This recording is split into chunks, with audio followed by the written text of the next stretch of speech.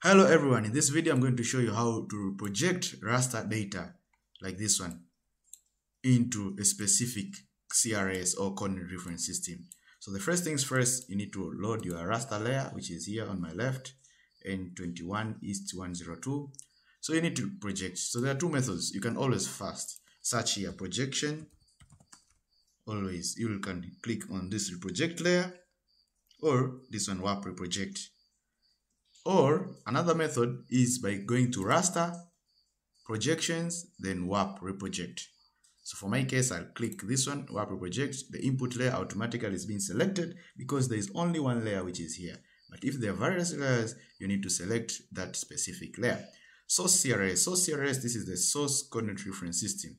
The coordinate reference system which comes with the DEM.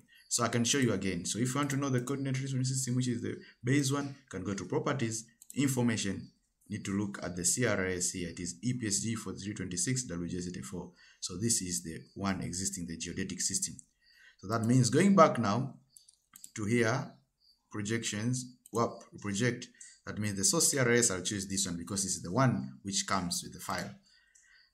And the target CRS, the CRS which I want it to be, which I want to reproject in UTM. So if you can click on this option, but sometimes you can find there is no any other options which are available here. You can click on this like a world button, then scroll to this. So predefined, this is which your predefined one, and the custom, the one which is already there. I mean, like customized. So predefined is the one which is already defined, and custom is the one which you customize. So I'll go for the predefined, then you can search because I know specifically where this is 48 North, WJCTM. So I'll search this. So upon clicking, because I know where DEM this is available, it's somewhere in Laos, so I know it's supposed to fall somewhere here. So if I'm comfortable with everything, I'll just select it.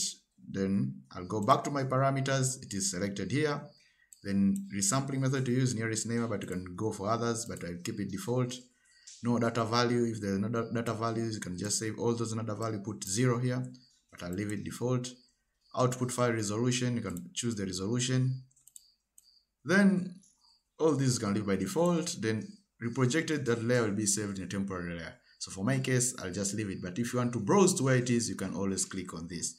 So I'll push the run button. So upon pushing the run button, it will run. And the log here, this is where you put your parameters in the log. It will show you the process completed successfully within 1.54 seconds, depending on your computer.